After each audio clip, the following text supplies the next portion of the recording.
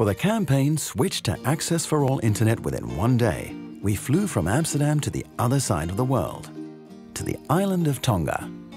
Our assignment was to make it clear that if you switch to Access for All now, you will be online within a single day.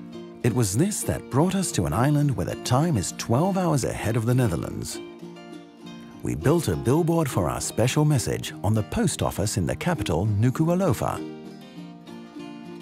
And to lend force to the message, we had a huge station clock shipped out from the Netherlands.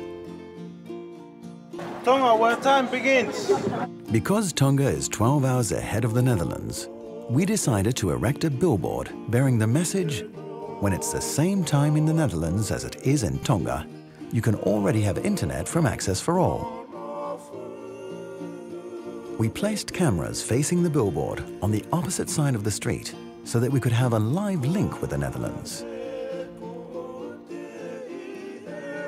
The link was set up and we could view the live stream from Tonga in the Netherlands.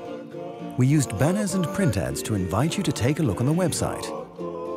The message from the future could also be seen on enormous outdoor screens.